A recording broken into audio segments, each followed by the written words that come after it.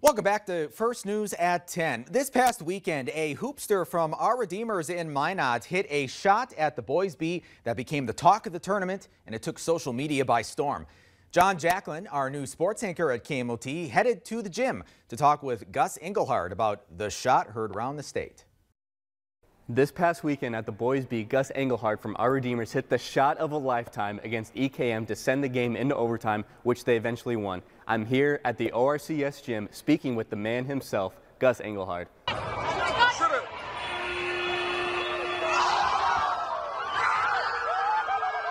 Did you know they were going to throw the ball down court? I just had a feeling, and I think our coach said that they were going to throw it deep, so be prepared. So then, I just ran back with the guy, and it came to me. Just communicating with the kids on the court. We got to go full denial. We got to get a quick steal, and we got to get a shot up, as quick as possible. 2.8 seconds left.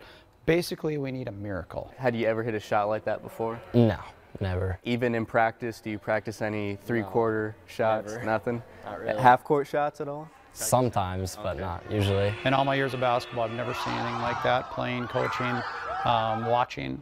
That was the most amazing shot I've ever seen. This is the clip. Here's the inbounds.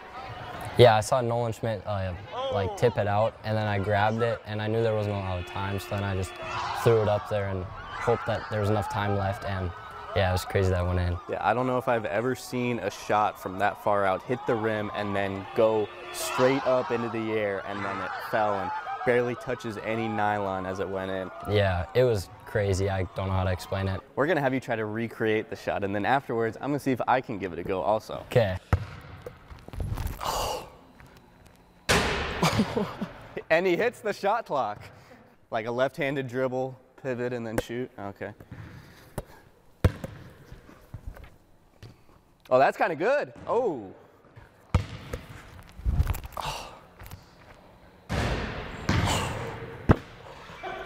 As you can imagine, that shot is really hard to recreate.